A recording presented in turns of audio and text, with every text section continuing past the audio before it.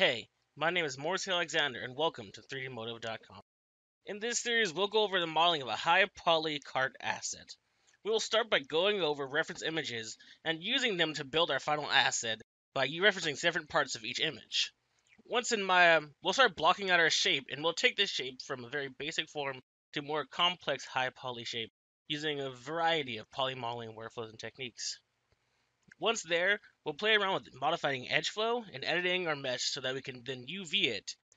And in Volume 2, we'll take our mesh into Substance Painter.